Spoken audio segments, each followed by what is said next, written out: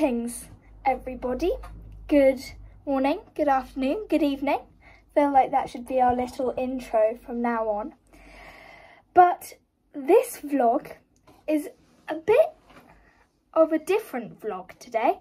I'm not going to be getting on a horse. There's no horses in this vlog. But it is an event planning and highlighting our goals little 10 minutes. So if you're new to this channel, hello, I'm Natasha Crapper. I do everything on this channel called Natasha Crapper Eventing. I event my mum's 16-2 mare, and this season, the season 2024, we have qualified for Badminton Grassroots. The youngest rider ever to qualify, we think. We have yet to have that confirmed by British Eventing. I'm definitely one of the youngest, basically. We have a busy season this year, and it's already underway. We've just got our new lorry.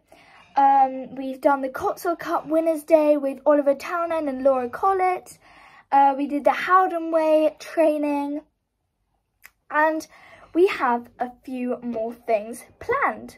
I think I'm just going to get into it, and then I'll explain a bit how you can qualify for championships and qualify for grassroots and what's the best way to get into eventing a bit later on. So first things first, next week is half term.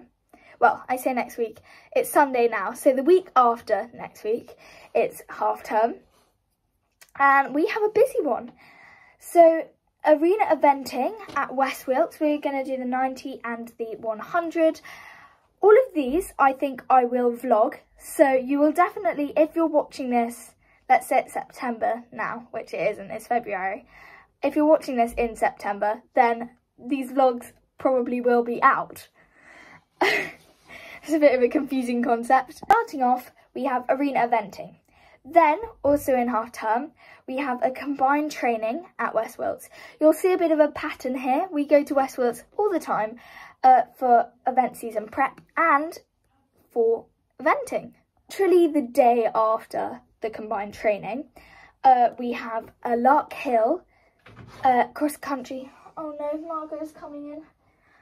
We have a Lark Hill cross country training session with a big 5-star eventer.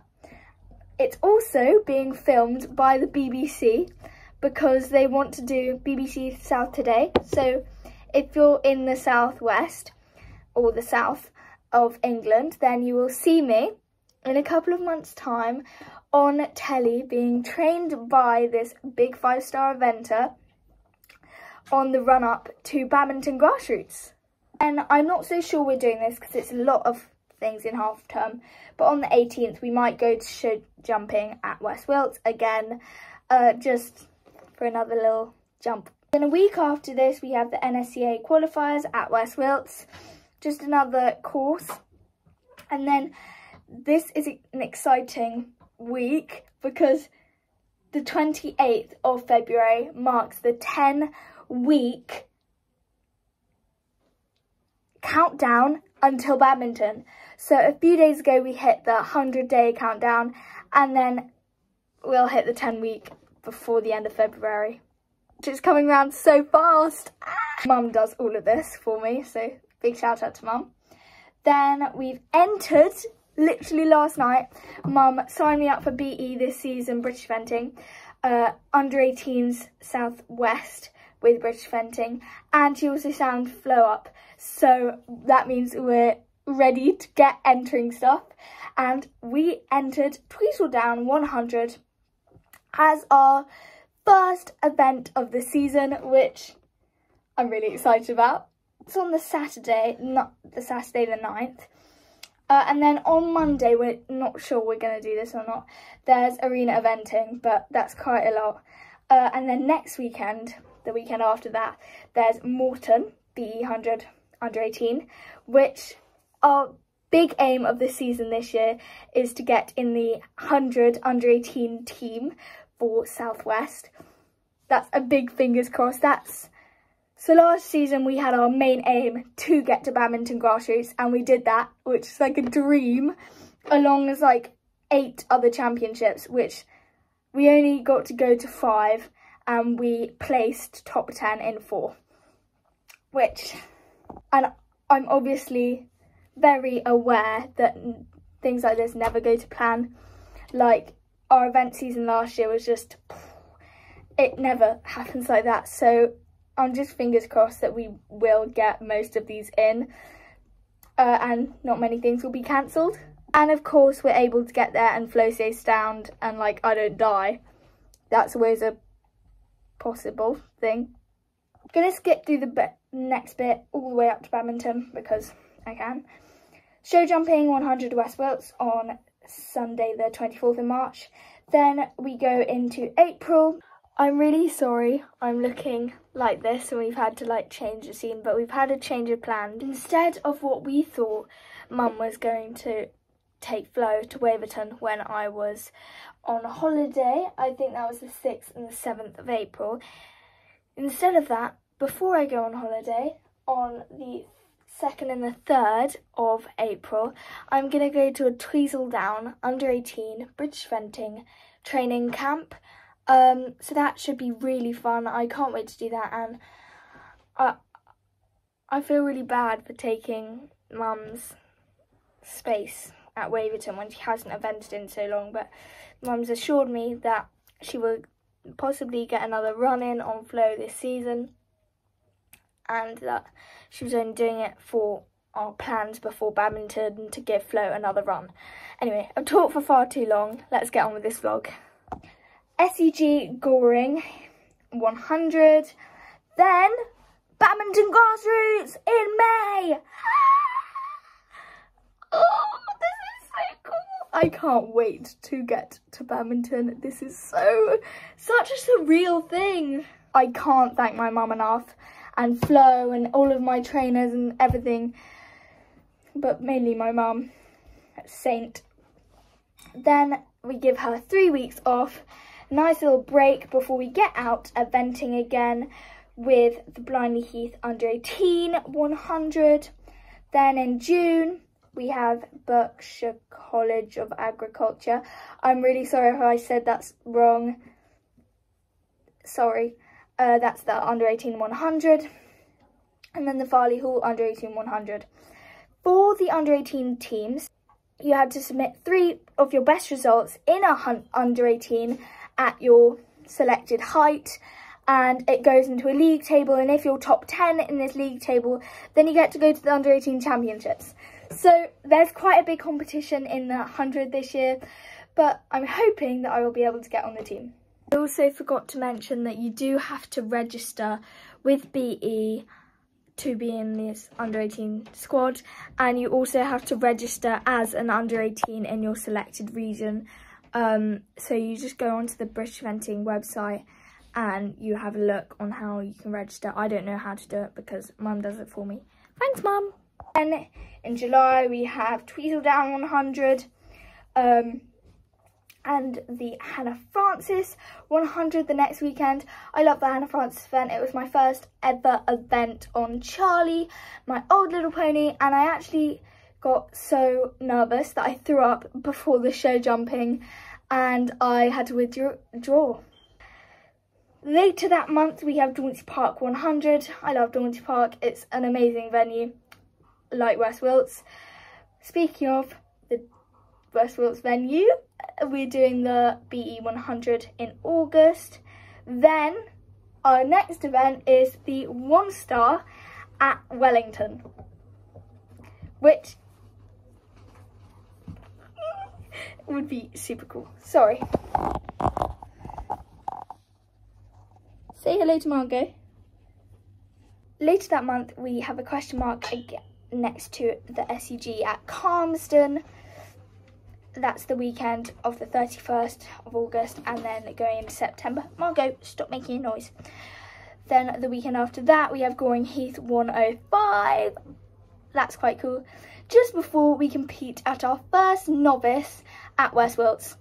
I love West Wilts so much because we did our first 90 hunter trial there, 2022, like August. No, not August, like October, when I first started riding Flow a little over a year ago. So it's crazy to see how far we've come. And we did the BE90 there last season, and then my first 100. There's the photo. Sorry if there wasn't a photo there, but I hope there was. The weekend after that, which if you haven't been keeping track, is the 21st and 22nd. We have the SEG Championships at Jauncey Park. This is with horse events, which is quite cool. Then we have 2 weeks off, and then Osberton, 1 star. Now, actually, I am convincing Mum to maybe let me do the 2 star if our novice and 105, the ones we've done before, go well.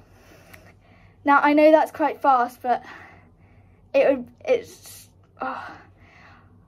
really hope we can do that. But 1 star is in our plan right now. I guess we'll see how we get on throughout the season. Then after that, we have Tweedsdown 105, and then ending the season last weekend in October, which is the 27th, Moulton Morel Novice. Now, it's a busy season, like I said, and I can't wait to get cracking. We've entered our first event. I'd be like saying to Mum 24/7, oh, I can't wait to go out eventing. Oh, I'm really missing cross country. And I can't express that enough. I miss it so much. Basically, my goals for this season is to have a really nice time at every event. Vlog for you guys, and yeah, have a lot of fun, and at least 3 events not fight with Mum, which I think 3 is a bit pushing it, but I think we can do that. I can do that. It's me in the dressage. So sorry, there's a change in scene. We move. I was also going to mention how you can get into eventing, how you can qualify for championships, and how you can qualify for grassroots. Obviously, I started eventing through my mum. Thanks, Mum. She sat right there, but she doesn't want to be on camera. So Mum evented Flow beforehand a lot at 100. You can look on their record, actually. And don't you laugh at my record. So that's how I got into eventing, but you can do it through your pony club if you are under 25, because that offers you training. You have areas, they usually like tell you what events there are in your area, and you can find a lot through pony club friends as well. So that's fun. You can also qualify for a lot of their championships. They do like tetrathons, so you can really find what works best for you and what you enjoy the most. But there are other ways if you're like above 25 and you want to be into eventing. There's Margot. Margot, no. No, no.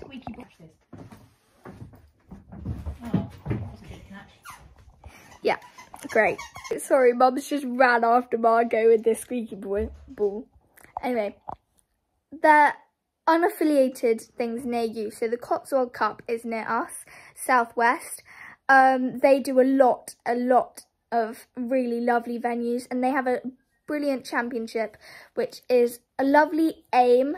I always find it really easy to have I find it really good to have a clear aim. Oh no. It's better to have a clear purpose for your event season, basically. So their championship is great. Also, we check out the horse events. They do School Equestrian Games stuff, but also they do their own unaffiliated events. And they have a brilliant championship at the end of the season, I guess, which we did list in this vlog. Please check those out. Now moving on to grassroots. Basically, if you come top 20% in any BE 90 or BE 100, then you qualify for the regionals, the regional qualifiers. So let's say you're in a section at, let's use Westfields, and there's like 40 people in your section. Top 20% in that section would qualify, so that the top 8 would qualify for the regional qualifiers. If you come top 20% at the regional qualifiers, then you are automatically qualified for grassroots. That's how most people do it. And if you are qualified for the regional qualifiers, then you only get one shot. You can't like go, well, I didn't qualify at this regional qualifiers, so I'm going to enter the next one. You can't do that. That's not how we did it. We went to Bicton 3-day event, and the top 10% qualified there. But they have now moved it to top 20%. So we came 12th out of 110 starters. So the top 10 qualified when it was 10%. But then when they moved to 20, the top 20 qualified. Your maths is good. Out of 110, it was the top 11, and then 20% would be 22. I think it was 22 that qualified, I think. I've heard so many good things about Badminton Grassroots, and I can't wait to go and compete. We're going to vlog it, all of the ins and outs and everything about competing there, and our reviews, and literally prepping everything for you guys and our whole season. So stay tuned for this. Please remember to like and subscribe, and check out my Instagram and my TikTok at natasha.crapper.eventing. Thank you so much for watching this video. We will see you in the next vlog. Thank you for watching. See you next time.